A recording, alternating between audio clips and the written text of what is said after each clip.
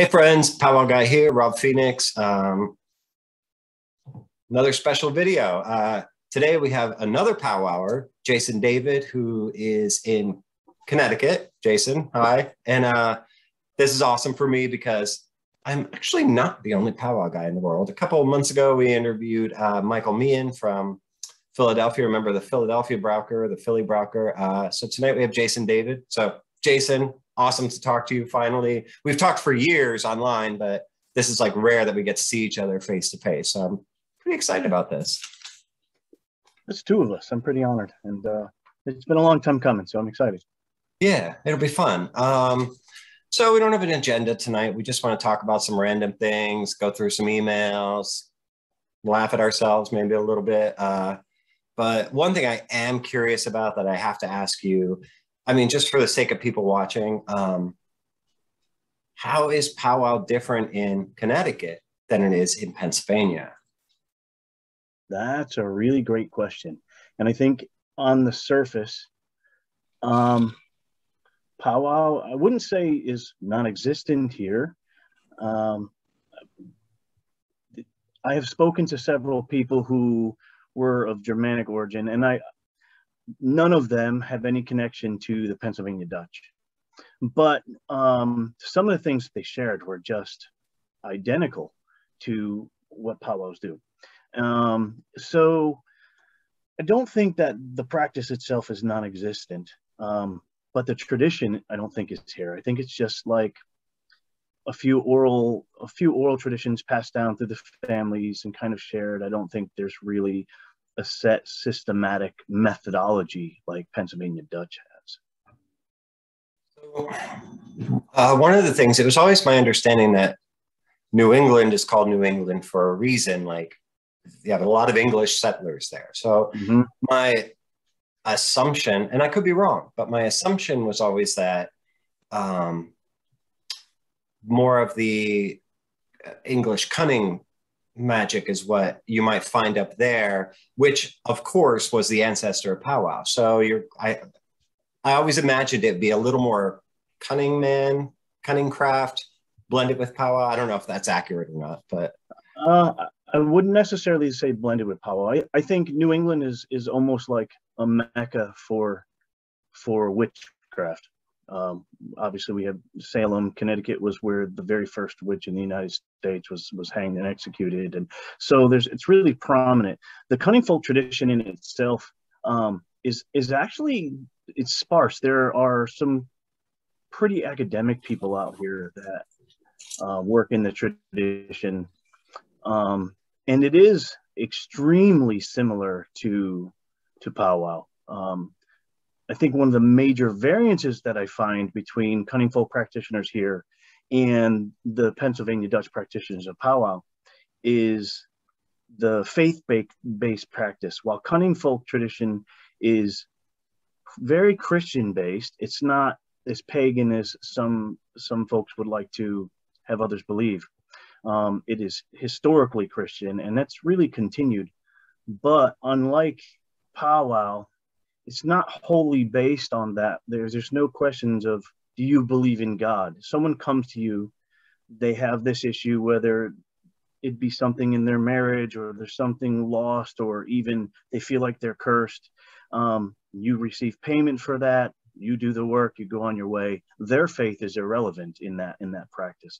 But for a powwow, that is something that's important. So. Right. Okay, so it's more, so I guess the difference, one of the differences anyway, might be like cunning craft is a little more sort of magically oriented or more dependent on the practitioner, whereas powwow, you kind of have to have that belief on both sides. Little freeze up, it's okay. Little glitch. That's all right. All right, so yeah, so anyway. I think you hit the nail on the head there for sure. You know, that is a very large difference between the two. Is the powwow is wholly reliant upon what God is doing, and in cunning craft, an individual can essentially open up the grimoires, begin to work in that. It's not really dependent upon God or faith. It is very much their own ability, for sure. All right. All right. So you mentioned witches. Oh my God, I gotta tell you, witches here in Pennsylvania. It's a different world. We have a lot of good, the good Wicca kind of witches, those people. Sure. But we also have the Hexen, and they are historically not so good. And there are still some of those out and about there today. I mean, what's it like there where you are? How's that? New England is a melting pot. So neo-paganism is probably the dominant methodology of those who practice witchcraft. There are a lot of Wiccans. There are a growing number, actually, of traditional witches. A lot of folks here are based off of the Cabot tradition of witchcraft, or Christopher Penzick's school of witchcraft from Salem, New Jersey, out there, and they've carried over. There's a lot of people in those types of traditions. Those who work in the traditional craft and are more geared towards that begin to delve in something probably a lot similar to Hexerei, or the hex in there.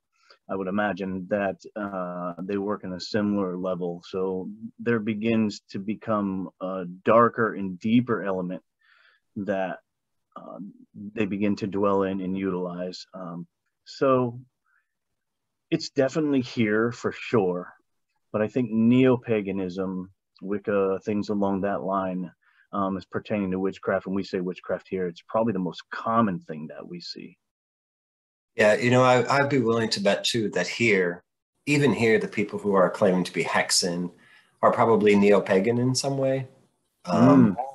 Maybe not so much the traditional Hexen, which is probably why they get so angry when we say, well, Hexen are historically this and that, and they don't like that. Yeah. Because maybe they're not that in this day and age, but you can't erase history. Anyway, let's... I got an email. Wait, I want to start with this one. Okay. And you might get these kind of emails now, but once you really put yourself out there, you'll get them. Two here that I thought were interesting. Does a powwow have a working altar for daily religious observance or for Brauch work? That's a great one. And I think that's really common. There have been some that I am aware of that took the simplistic nature and the faith-based nature of powwow, which I think is just one of the most beautiful aspects of it, is that simplistic religious nature of it. It's incredible. And people have brought that into Hermeticism and then created these elaborate altars, and we have neo-paganism, which kind of have been slipped in there, and things begin to kind of build off of that. So my personal reply is that within powwow practice, especially in the Pennsylvania Dutch practice, and I could say in the Carolina Dutch traditions or practices that I've seen, I have never ever seen anyone with a powwow altar. Any altars that someone has had in their home or their place of practice has been based off of their personal faith, Orthodox, Catholic, things along that line, and was not specifically powwow. So how about for you? That's exactly the answer I would have given. Yeah, it seems a product of, and not that we have to keep harping on neo-paganism, but neo-paganism really did a lot to bring magical folk traditions back into popular culture, but it did a lot of damage at the same time with false history and poor scholarship and poor academia. So double-edged sword. But correct. I've seen people, I myself have had like little prayer shrines and such, statues of the Blessed Mother or whatever. Yeah. But not a powwow altar, no. And certainly not for any kind of, like, I wouldn't do any work at an altar like that, not within the powwow tradition, no. Right. But here's another email that This one I don't know how to answer because I've never seen this. So maybe you have. What is the spiritual meaning of using a seam ripper in powwow? So I had to look up a seam ripper, and I do know apparently what it's that is for. because I love to sew. Okay, well, yeah, it's for sewing, and like, and at first I thought I have no idea. I've never actually even seen a seam ripper, but then I thought, well, there are some of the old school charms where you would sew the pouch, like Yeah. inside the clothing or the shirt or Yep. something. So maybe the seam ripper was, you tear the seam with it and put the pouch inside, I guess. I don't know about a spiritual meaning, because we don't have like sacred spiritual tools Yeah. or whatever. Right. But I don't know. What are your thoughts on that? Do you ever see that? I've never seen it.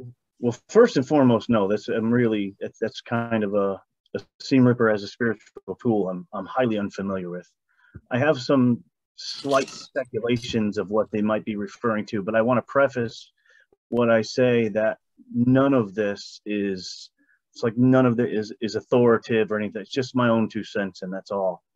So take it with a grain of salt, if you will. But I think you hit the nail on the head. I like the idea of in powwow how we would have little what some people may now consider brown bags or whatever, but historically, a little square thing sewn together, pop a charm in there, sewed in your clothing, like you said.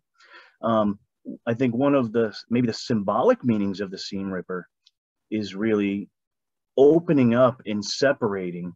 So maybe separating oneself from whatever the issue is having and using that seam to separate oneself and then sewing that broca bag in there or that little charm, whatever you are going to call it, and then resealing that and closing that. So if I had to guess, and that's all that it is, I would think it would have to do with some sort of some spiritual separation. But I'm not 100% on that because it's the first time I've ever heard that. Yeah, I've never seen it. I've never come across it. I've never had anybody tell me they use it. So, Yeah, me neither. Yeah, it was just an interesting email. It was part of a greater email. There was some really good commentary in there, but that part really just kind of stood out, and I didn't have an answer for her. I'd love to hear more about it if somebody out there wants to drop anything in the comments of your video here. I mean, I definitely would love to hear someone else's input about that. Oh yeah, I'm glad you said that. Yeah, you can, even though this is not live, it'll be recorded and then put on YouTube. Please put any questions in the commentary. One of us will get back to you. It'll be awesome to hear your questions, and we'll try and answer all of them. We were having a conversation, you and I, about well, not just you and I, but a few other people about Lee Gandy's book, The Strange Experience. Mm-hmm. And so I was thinking, it was on my mind today while I was at work. It's been a long time since I read that book. I have it somewhere, but a couple things started popping out in my memory about that. One was that every time he would powwow, he would go into a separate room and put on a hat. Yes. Yes. And I've talked about this before, various things. Do powwows wear hats and such? And I think, well, for some charms you might want to because it calls for it. But what do you think of that? You wear a hat? I'm on there. There is definitely some spiritual meaning with that pertains to head coverings. Nothing that has to do with magical, any sort of underlying magical conditions and things like that, from a theological perspective. But hats often, symbolize covering, for instance, and us being under the cover of God and His protection, things like that. So I can kind of understand where that comes from. However, I think he is the only person, at least in my research and in my conversations, that I've ever heard of wearing a hat specifically to do their powwow work. I have heard of other people in the past, though, really, they draw the whole hat instance because it's like this iconic notion of the Amish or some Mennonites, and they automatically connect something like Pennsylvania German powwow immediately with Mennonites and in Pennsylvania Dutch. And that's actually a big thing that I have experienced here in New England is people immediately think, as soon as you say Pennsylvania Dutch, it has to be an Amish Mennonite tradition. So that's interesting. And I'd love to get your input on that, by the way. Yeah, you're right, because you think Pennsylvania Dutch, you think hex signs on the Amish barns, and they're doing powwow. And like everything about that is incorrect. because hex signs are not part of powwow. The Amish would never have a hex sign on their barns. Right. And the Amish were, now there are some instances where the Amish did practice powwow. The Mennonites, very much opposed to it, very much against it. You know, the Mennonites are great for their herbal remedies, but they don't want powwow. And where the Amish are actually a little more open-minded than the Mennonites, believe it or not. But no, the Pennsylvania German culture in itself, you can tell all of us in Pennsylvania German culture, because we all do have a lot of the same, you know, we have the same upbringings. We were brought up in rural settings. We all do gardening and farming and such things. You know, people have thought that I was Amish. And actually somebody once said to me, this was online. It was on MySpace. Remember that? MySpace? Oh, yeah, I do actually. Yeah, long before Facebook. Somebody said, you are the nicest gay Amish man I ever met on the internet. That's awesome. I couldn't wrap my head around it. There was just so much going on with that statement. But anyway, I don't that's awesome, bro. Yeah, but no, I love that you remember that clearly too. That's great. Just because it was so ridiculous. It was so funny. And like every once in a while I throw that out there. But yeah, no, the Amish, you won't really find a lot of talk about powwow with the Amish, even though some have done it. I actually know a former Amish person who chose the path of hexerai. And this was years ago. And he was kind of my role model for a while. I wanted to be him because he was the powwow and he was like the Hexenmeister. And I really just wanted to be this guy. And until somebody said, you don't, because it's taking a toll on him, which we will discuss this in our course that we do in January, the price you pay. But anyway, I'm going off track here, which I do. It's okay. But yeah, go ahead. Anyway, I don't know. Did that answer? What was the question? I don't know. No, you did actually. Yeah, it was just the question was pertaining to your thoughts on everyone thinking that powwow is automatically Amish Mennonite. So you did actually touch upon that quite well. Yeah, no, for sure, no. But I will tell you, it is within, at least in Pennsylvania German culture, it's Christian without exception. There are no exceptions to that. Yep. If you are not a Christian, you are not a powwow. There are some who claim to be, that are neo-pagan or whatever. They are not. They don't understand it.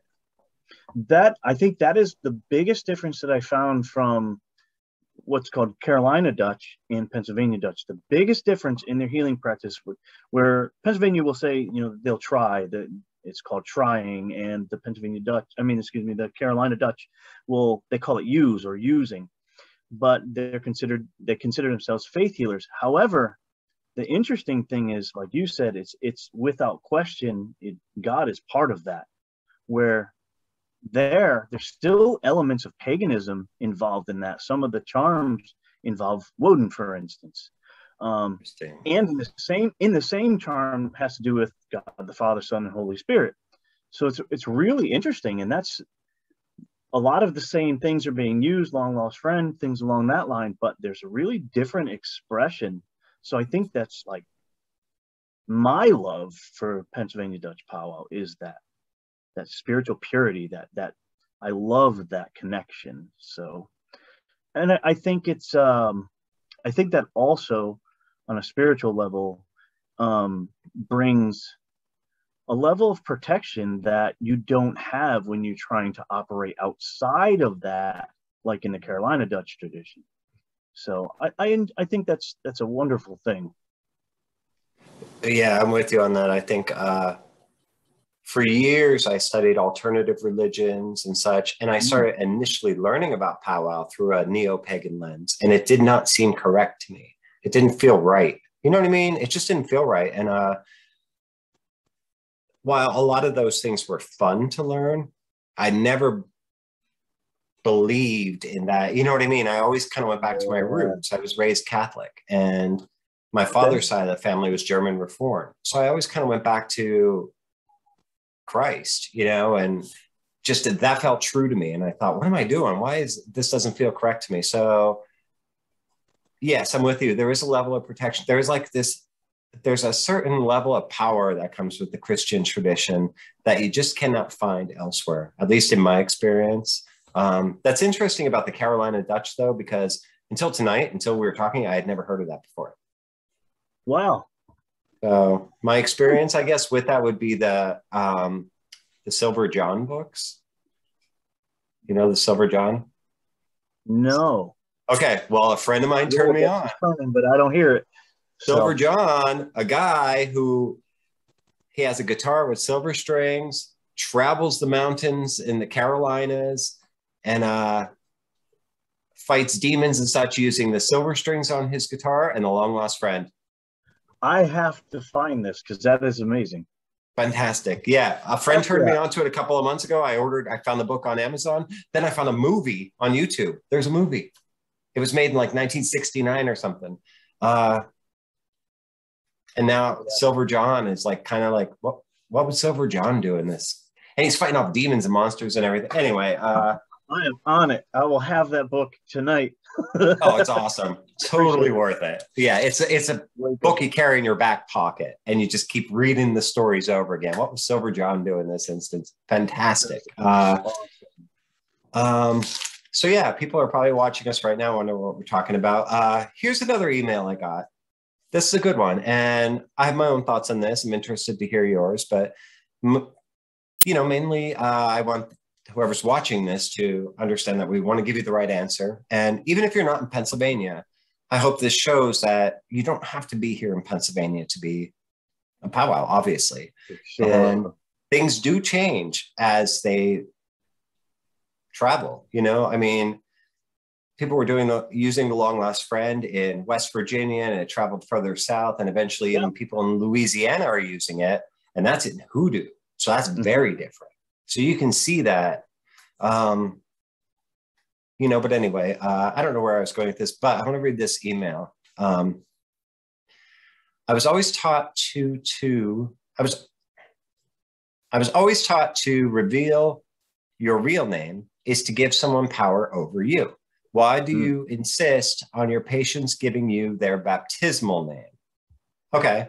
I was always taught to reveal your real name is to give someone power over you. Why do you insist on patients giving you their baptismal name? First of all, I do it because it's tradition to ask for the patient's, client's, whatever, baptismal name. But also that's how you're first introduced to God that way. And so when I think we're petitioning God to say your baptismal name, God, not to make God like us, but he'll be like, oh yeah, I know who you mean. You know what I mean? Like that's, I don't know. What do you think of that? The use of the baptismal name. Some people seem to have a problem with it. I have two thoughts, I think, on that. One, I think that right along the line with what you said, your baptismal name is an immediate identification, and proof positive to an effect that you are a Christian. What is one of the first questions a Powwow asks their clients? Do you believe in God? Or do you believe in God the Father, Son, and Holy Spirit? So by them stating their baptismal name and not just their given name, it's a confirmation of that. So I think that's one, and perhaps that's my speculation on why that's part of the tradition itself. Number two, I'm very heavily involved in deliverance ministry. One of the things that when we deal with the demonic is there are times where we need to be able to identify what that thing is, because it has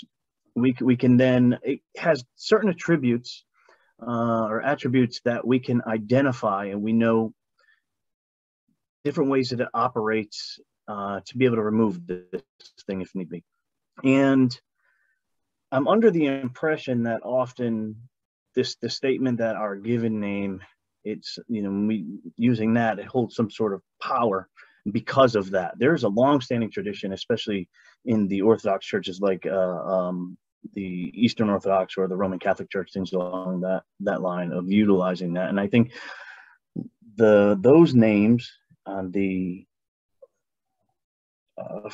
using names in deliverance and such is kind of almost the counterfeit of God giving that baptismal name and us utilizing that, having that sort of identification. So I think there's like a a true tradition and a counterfeit tradition. This is kind of a large subject to talk about, so I'm going to try and not dwindle on this. But ultimately, I don't think necessarily that the baptismal name needs to be had. For instance, I was baptized Methodist. We are not given baptismal names. So what do you do in that situation then? If the person doesn't have it, then we use their given name. I mean, that's our option if you don't have that baptismal name. Well, it was always my understanding that when you were baptized, what your name was when you were baptized, that's your baptismal name. But then in the Catholic Church, like I was raised Catholic and I was confirmed when I was in whatever grade and I was given a new name, which is how I got the middle name Matthew, because you have to choose a name. So yeah, is that the correct name? Is my baptismal name what it was at birth, or was it what it was after confirmation? I suppose what it was when I was baptized, and now I'm married. I have my name is very different now than it was when I was born. And, but I think I like the idea of using the baptismal name. What was the name that you were, to me, it's the name that you were introduced to the church as, I suppose. You were first introduced to God when you had the water poured on your head, or you were thrown in a bucket of water, whatever they do, tossed you in a river. Yeah, I love the varying perspectives of that. It's one I haven't, I never really considered that whatever name you had when you were baptized, that's your baptismal name. The way that I have always been taught was that your baptismal name was given to you in some traditions, was given to you when you were baptized. So like the Roman Catholics, things like that. I remember my mom's was like Beatrice. So she had ties to that baptismal name, but I never was given one like that. So we just use our given name. Okay. So the idea that's your actual baptismal name. I love that. Okay. I'm going to definitely inherit that. So I appreciate it. That's great. Yeah. All right, cool. All right. Well, that was a good email then. So one question to you real quick, and pertaining to this as well, since you're the longtime seasoned guy, is what if the person's never been baptized? Can they still be powwowed? Well, my thought is yes. Do you believe in God? Mm-hmm. Sure. People don't. If they haven't been baptized, then what was the name you were born with? And then, I guess it's kind of our way out in powwow. We say, I will try. I will try. I don't know how important certain specifics are, because to me, it's that triangle that you and I kind of discussed recently. It's like, yeah, God is present, I'm there, and the person's belief, and it creates that sort of link. Those are the things that matter. If I don't have his baptismal name, I feel like God will know who I'm talking about. He can see it, Yeah, for sure. But certainly I believe that adds something to it. It does add something, because it proves, like you said, they're a Christian. Yeah. And they were welcomed into the church at an early age. So they already had that blessing on them. But again, we could take that forever and just go on and on and on and on. So let's pause the recording, take a quick break. Maybe I'll insert a commercial of something in here, and then we'll come back. So hang on one second. Nobody go anywhere. Please put comments in the comment box below. Yeah. And we'll be back in 1 second.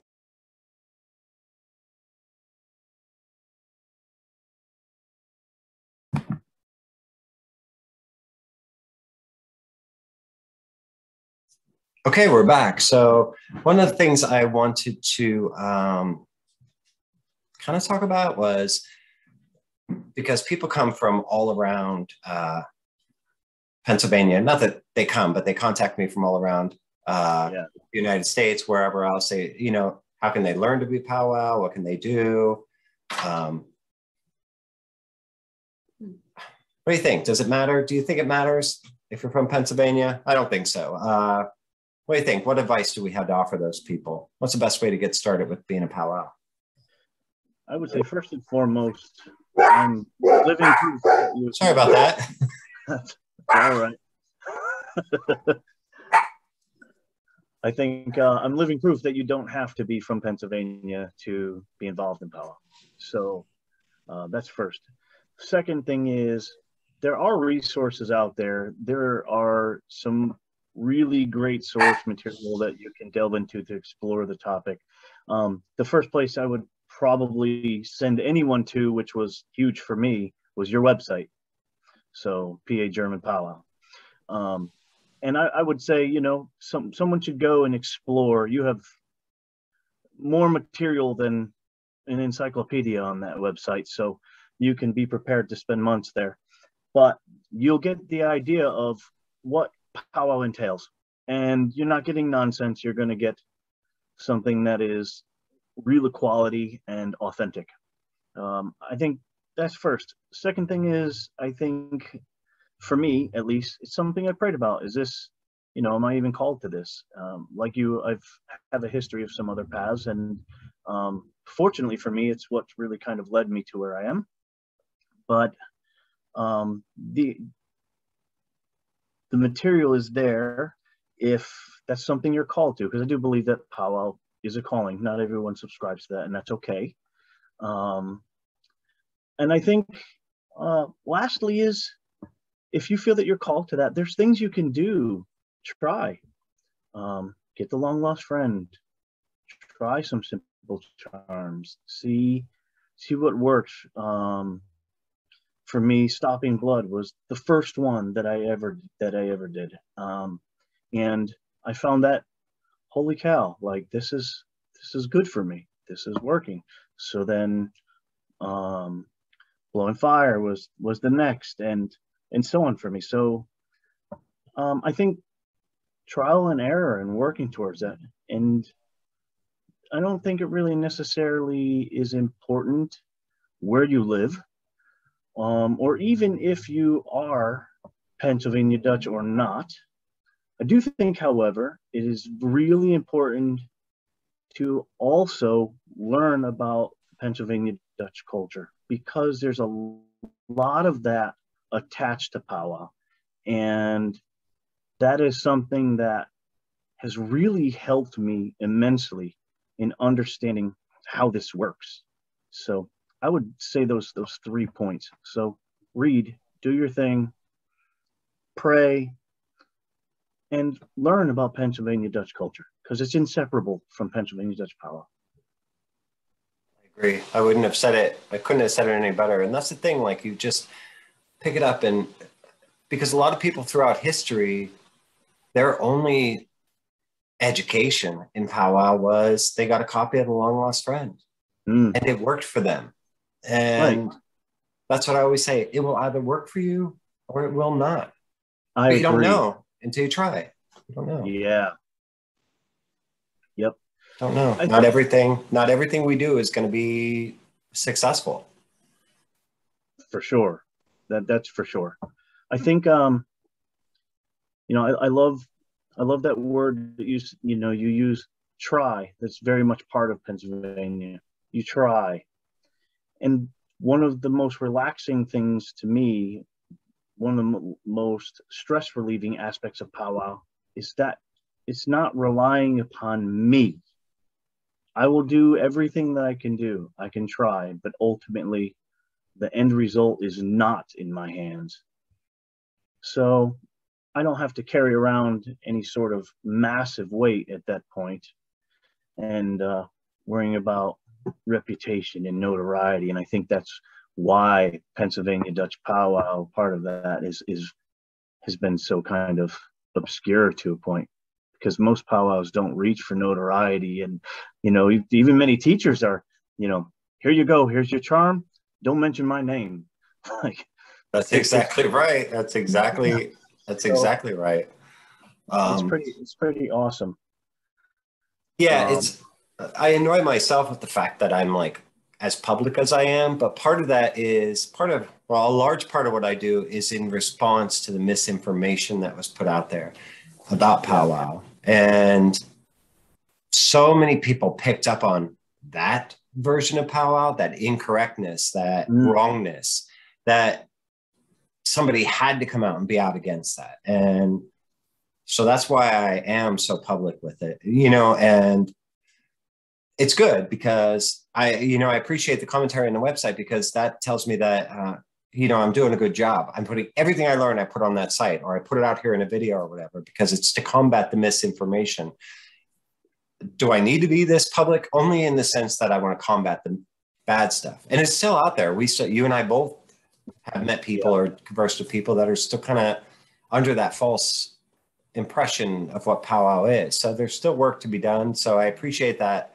I'm not the only one out there. We have, like, our friend Michael, he has started a blog. He's working on that. And you, if I'm allowed to say this, you are working on an awesome blog. It's very nice looking. I'm really, really happy with it. I love looking at it and reading what I've read so far.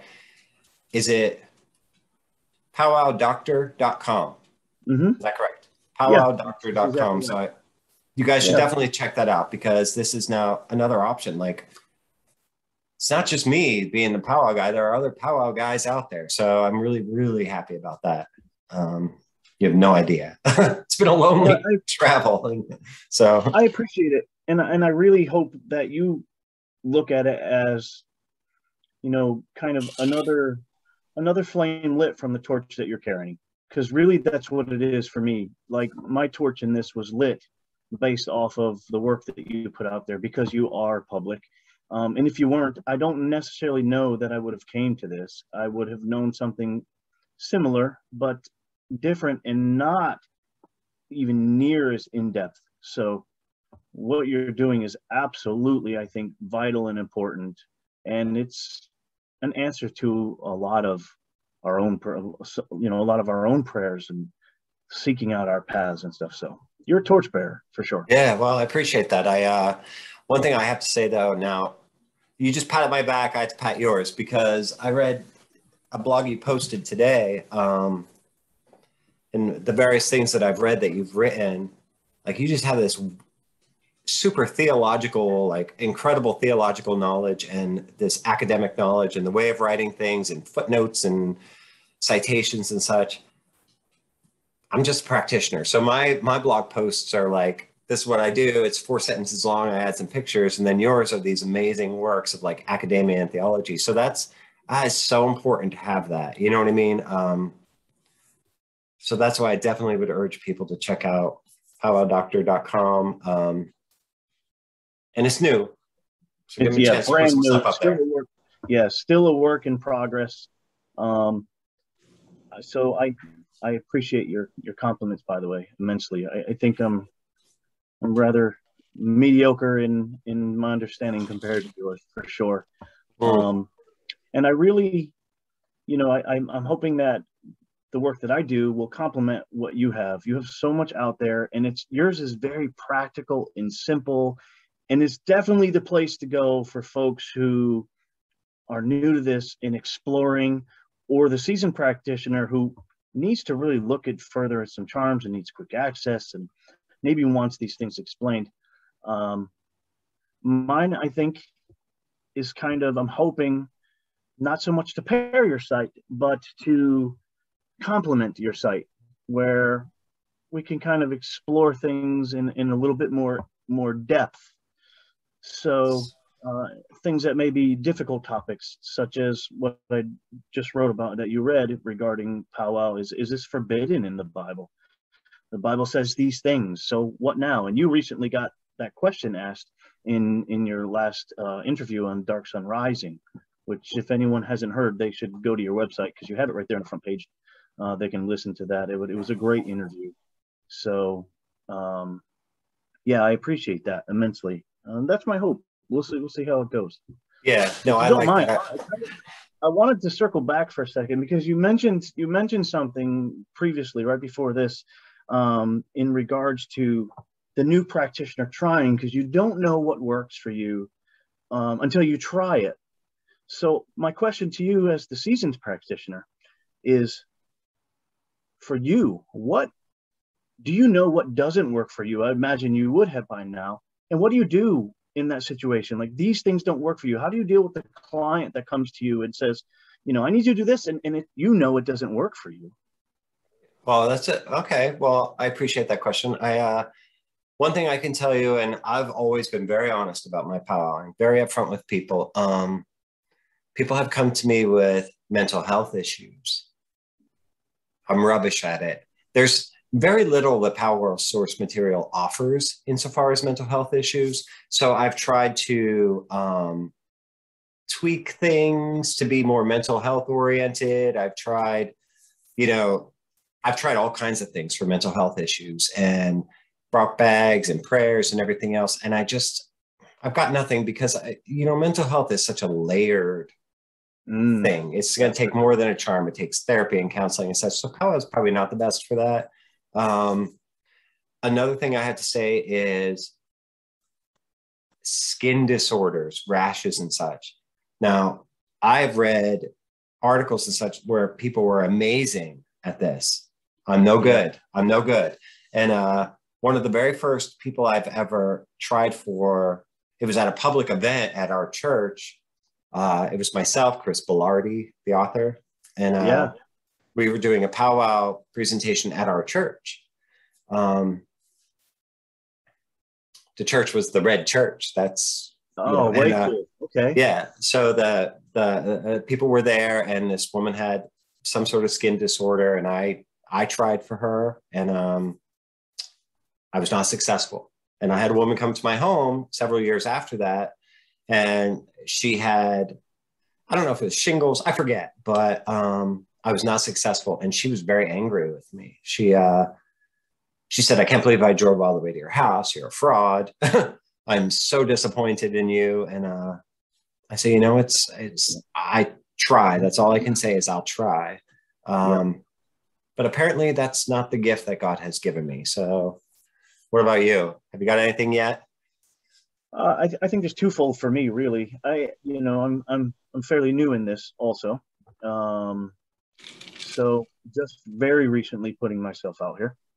And so there are plenty of things that I have not encountered yet. So I just don't know. And I don't think I will know until I try. So to kind of mimic your words at that, previously.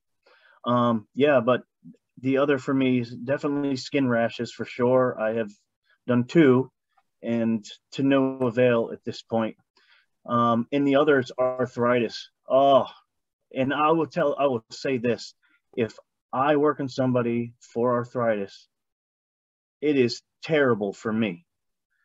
And I don't know if that is part of the issue. Maybe you have an answer for this, or insight, actually. I don't know if that is part of the issue with them not receiving that healing. I don't know. It's to the point where it's just something I don't try for anymore, because quite frankly, I'm not the one for you. Okay. It comes to especially arthritis. And I think that's going back to what you said also, is you're very honest about what you can and cannot do.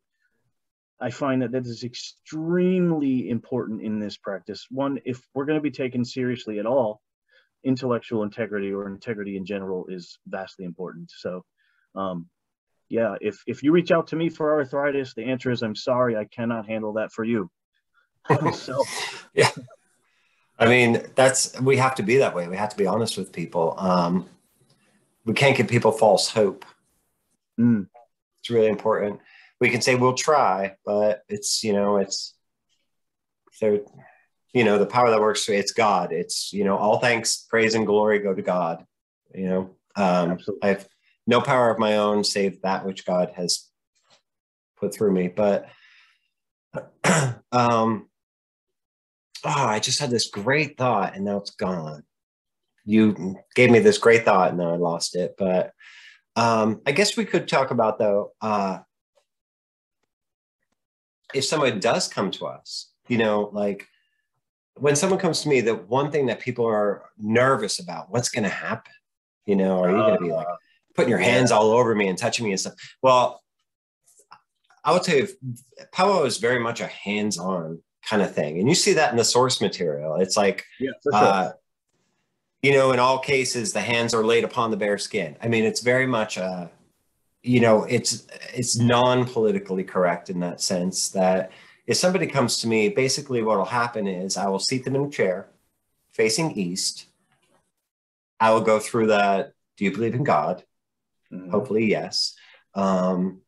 State your baptismal name. They state it. And then I'll use that in whatever charm I'm working. Let's just say they're sitting there and I'm working some sort of pain or sickness charm or whatever. And then I'll work that over them.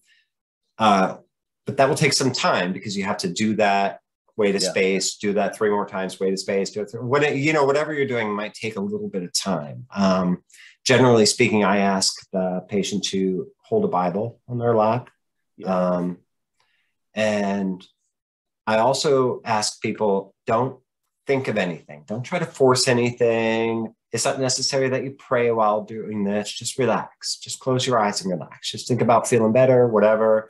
And I work the charm. And when I'm done, I send them on their way. And every once in a while, I give people what I call a homework assignment. And I feel like it's divine inspiration that tells me this. Like, go on home, read the book of Matthew, you'll be all right. It's just every once in a while I get inspired to tell people, go on home, you know what I mean? Read, you know, whatever, read this psalm, and this psalm. And, you know, it's kind of like something I add as part of the ritual, the healing ritual. Not everybody, though. So that's what you can get when you come to me. I've never actually heard of that. I like the homework aspect. It's something I haven't considered. It's interesting. I love that. Do you think that your approach in that, especially with the homework, that this is your personal little touch to your powwow practice? Yeah, maybe. I guess so. Because I've never read or heard of anybody doing it. It's just you're the first. Yeah, the very first time I felt inspired to tell somebody, I was powwowing for a lady, and it just came to me. I said, you know what? Then when you go home, I want you to read Matthew. And she said, oh, I'm definitely going to do that. Thank you so much. And I just thought that felt right to me to say that. And so I don't always give people a homework, but sometimes I do. And it feels like, I just feel like they're meant to learn something from that. You know, it's God working through you. I don't force anything. So, yeah, I love that. Yeah. So for me, it's extremely similar to what you do. Person will come over. I usually sit them in a chair facing east. Same deal. I have a Bible that I utilize consistently with. They usually will hold that. There's a lot of telltales in that. That can probably be a whole nother conversation in itself. But we'll go through. Do you believe? I usually will say, do you believe in God the Father, Son, and Holy Ghost? Not everyone is Trinitarian, but if they were to kind of refute that, I usually will then ask if do you believe in God, and we will proceed from there. I'll ask them what their baptismal name was. I like the new understanding that I gained from you today, by the way, regarding that. So that's something I'm going to utilize. And then we'll go about whatever it is that we're doing, like you said, for healing or whatever it is that we're doing, go through our movements. If they're new, I do like to explain to them that there's going to be some touching. Sometimes, you know, you have your hands where you're doing specific rub movements, maybe from the neck and down or whatever, and there's sweeping movements. And there are times where I am very much inclined to utilize my Bible in that, usually in cleansing type ways. So often, actually, that works very well for me. And then I will usually pray at the end of that as well. I'll answer any questions they might have, because sometimes people are like, well, what are you saying? I don't know how you operate. I'm very quiet when I'm saying what needs to be said in the midst of my work. So kind of a cross between a whisper and a mumble, I guess. And then my process usually goes, I'll do whatever needs to be done. And then I usually have another 30 minutes. It's done again, and then 30 minutes. So it's just a little over an hour usually. And then I will have them repeat this 3 consecutive weeks. So what we end up having is 3 times 3, 3, 3, and 3. We end up with 9, which is the triple Trinity. So there's some sort of spiritual connection involved in that as well. So that's kind of how things operate for me. Okay. Yeah. Yours is, yeah, it's very similar. Yours might be slightly more involved than mine, but it is what it is. It's how we do things. It's what people can expect when they come to us. And that's important to know too. So if you reach out to one of us, or, you know, any powwower, it's kind of the baseline of what you might get, what you can expect. It is a hands-on. It's not going to be weird. No, or like for sure. inappropriate or anything like that. No. It's just, it is what it is. It's just, you know, human touch is so important though. I mean, it really is. It lets you know somebody's there. You know, you can feel when somebody cares, you know what I mean? Yeah. I think we've lost that, you know, we've lost that sense of it. And so people are like, hands off, hands off. And, I don't know. I think when it comes to healing, human touch is very important, but absolutely. Yeah. Well, I think this has been a great discussion, and I think it definitely opens the door for further discussions, but I think we've kept these people too long. Yeah. So any questions, please put them down in the comments. This video will be up in, you know, once I get it up and running, I have to piece some things together and such, but it'll be up forever. And then you can reach Jason at powwowdoctor.com or me at PA German Powwow. Wait. Yep. PAGermanPowwow.com. Yep. Yeah. Or just send us commentary here and we'll get it. So anyway, do you have any last parting thoughts for anybody? Just, I think ultimately, if this is a path that you're pursuing, don't be afraid to ask questions. There are people like yourself, myself, Michael, for another one. His is genuinebrowcry.com, I believe. Yes. And he's another great resource. So reach out, ask questions. No question is stupid. So sling it out there if you have one, and spend some time researching, explore. It's definitely available to you if it's something you want to do. And, you know, I think you should mention your program one more time real quick. If there's someone who's watching this that's new, you know, you're getting ready to do this 6-week course, which is, the group itself is phenomenal right now. So I think that's something maybe you might want to mention real brief, because I think it's important. Okay, yeah. I'm doing a 6-week Zoom course beginning in January. So it'll run every Monday in January and the first Monday of February, 6 Mondays in a row. I'm teaching the essentials of powwow, what it is, where it comes from, how to do it, and I'm going to actually teach you how to do charms. So by the end of the course, you will be a functioning and full-fledged powwow. That's it. There is a way to register for it on my PAGermanPowwow.com. You'll see a little link at the top, the Powwow Essentials course.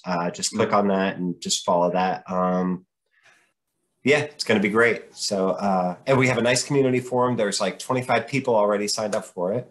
It's a good community. We have a little private Google group where you get information that we don't share here. We don't share publicly. Yeah, sure. It's really good. So that's all I've got. Awesome. Well, I look forward to doing this again. And I thank everybody who sits through this and listens to it. Yeah. Thank you, Jason David. And thank you, everyone, for watching. We love you very much. God bless you guys. And we'll see you next time. As soon as I figure out how to do that. Okay.